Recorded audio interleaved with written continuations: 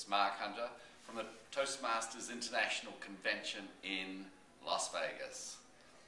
I've just had the opportunity to present an educational session to participants at the convention. One of the things that I wanted to share, which is in harmony with the new marketing around Toastmasters, which has a more overt emphasis on leadership, was that when you are leaders, you need to make sure that you don't stand still. You have to commit to growing in your self-awareness.